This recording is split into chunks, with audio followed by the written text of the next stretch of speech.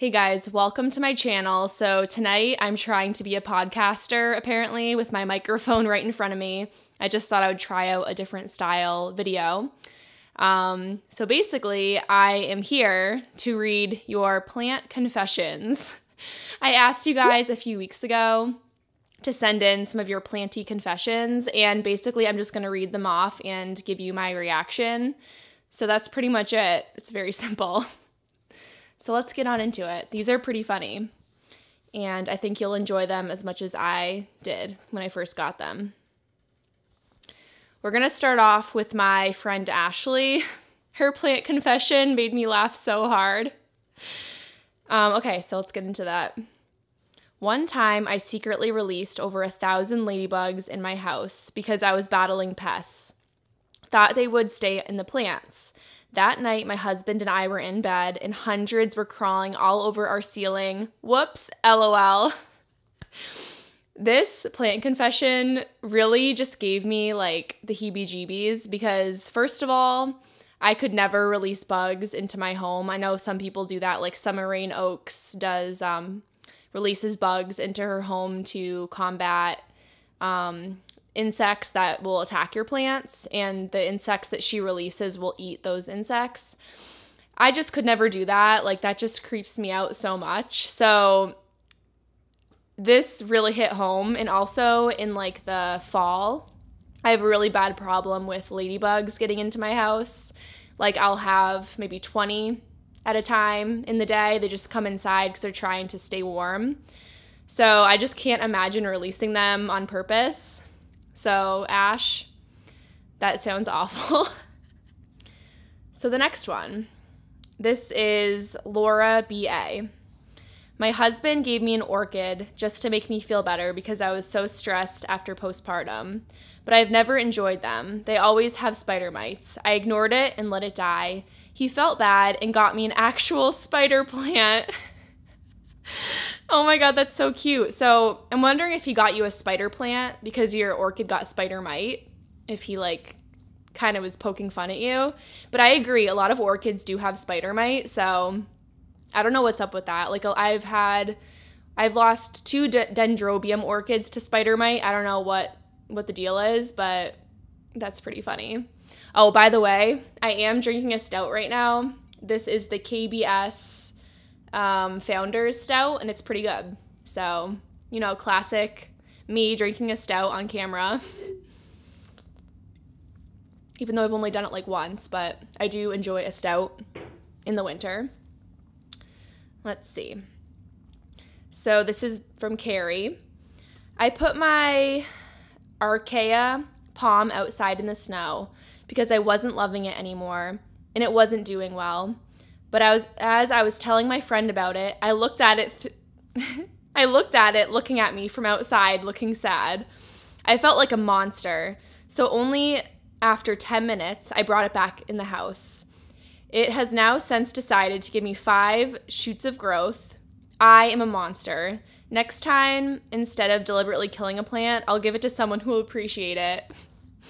When I read this, I thought it was so sweet because she just felt so guilty just seeing her little plant sitting outside in the snow. And I can't believe it didn't die. I think she said it was outside for 10 minutes and then she brought it back inside. And that's amazing that it was able to recuperate from that. So that's really funny. And apparently the plant still loves you, so. Okay, this one's really funny. This is from Ava F. This is a girl that comments a lot. She's a really sweet person. She said, have you ever gone to Lowe's or Home Depot and saw some plants in desperate need of water and picked up a hose so they didn't die? So I've honestly never done that. I've never noticed like a hose laying around, but that's really sweet that you have watered the plants for them. They should pay you for that. You're doing their job. Okay, let's see. So someone responded to Ash's, what's it called? Her plant confession, because this was in my YouTube community tab. And it said, oh my God, the ladybug's crawling on the ceiling. What did your husband do? I know he had to say something. That's so funny. And did you just lie there? You have to confess to your husband. I bet he gets a kick out of it. So yeah, we're really enjoying the ladybug comment. So this is Jacqueline's Jungle. She's a total sweetheart. You should totally check her out. Oh, also, Ash has a channel as well, but Jacqueline is also a YouTuber. And she said, I hate my croton, and sometimes I feel the urge to just get rid of certain plants, but I feel too guilty about it. I mean, I can totally relate. I am not a fan of crotons, and I definitely have had plants in my care that I just wasn't a fan of. So I totally feel you. So this is from Emily Plant Things. The more plants you have, the harder it is for friends and family to know if you get a new one. To avoid judgment, I just say, oh, this is an old plant. I've had it for years. That's so great. You know, I probably have done that as well because people are just like, what's going on here? Why do you have so many plants? So Adam Van Camp said, I just put my Monstera at Insomnia outside this morning in 14-degree temperature to kill the thrips. And I'm wondering if this kills your plant. Was this 14-degree Fahrenheit or Celsius? Is what I'm also wondering. Because I feel like if it was Fahrenheit, your plant would definitely die. But yeah, I don't know what 14 degrees is in Celsius, but that's pretty cold. So the next plant confession we have is from Nicole. And she said, I often go to plant sales just to look, knowing full well that it's impossible, and I'm certainly going to buy something. And you know what? I appreciate the honesty. It is really hard to just look sometimes, especially if you find a really beautiful plant. But, you know, sometimes you just have to buy it. This is another one from Emily. She said, if I see a lot of plants struggling at a big box store or grocery store, I inform the manager. Honestly, most people are receptive and the plants receive better care moving forward. Most people, but not all. I think that's adorable that you do that. I honestly would never do that just because I am super awkward. Like, I would just feel really weird doing that, but that's really sweet that you care enough to do that. So props to you, Emily. A lot of us probably wouldn't do that, but you probably saved a few plants by informing the manager. So cheers to you. Oh my God, this makes me sad. So Alicia said that she killed a $300 Albo Monstera deliciosa cutting and tears were shed.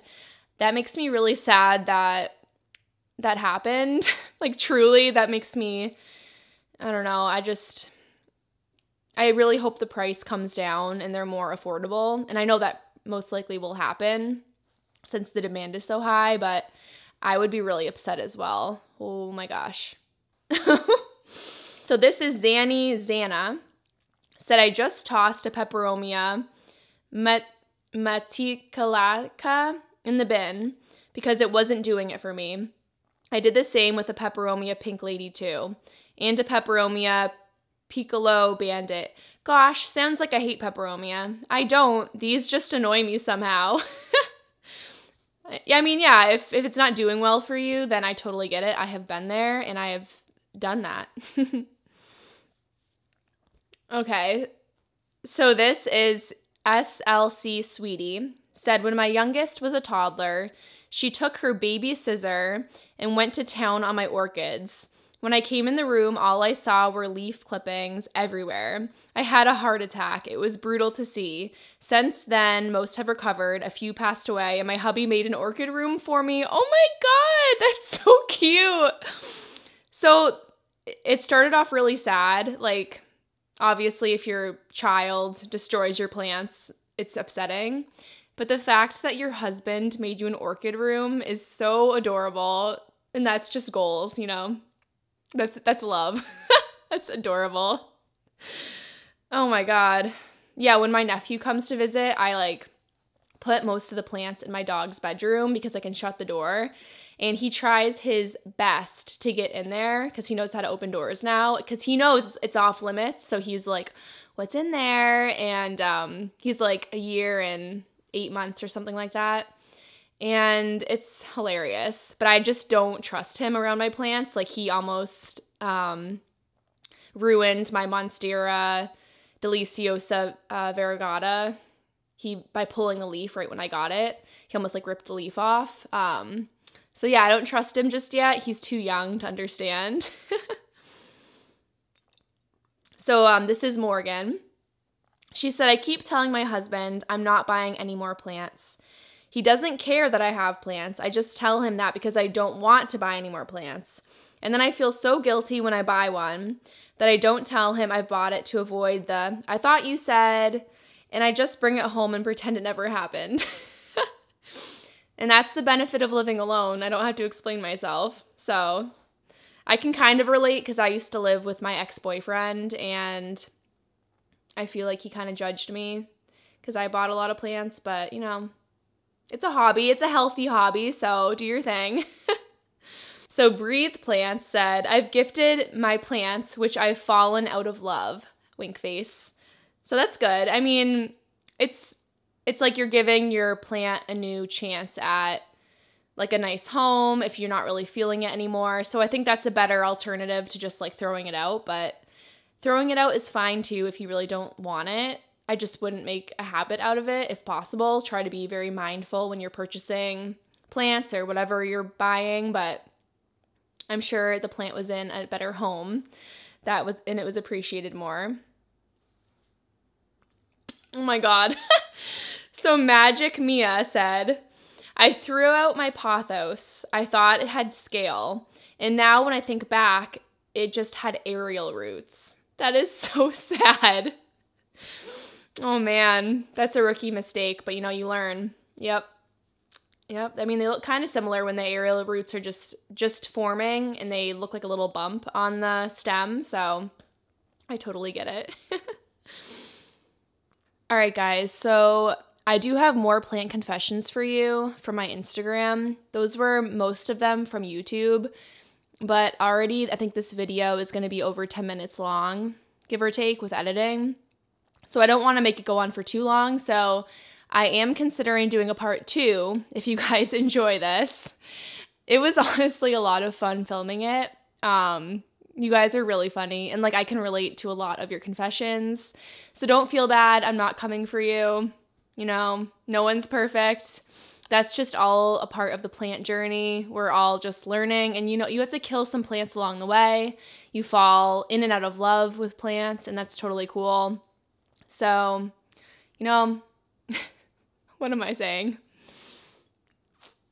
I hope you enjoyed this video, and I hope you don't mind me having this mic right in front of my face. I'm just such a paranoid person, and like I overthink everything.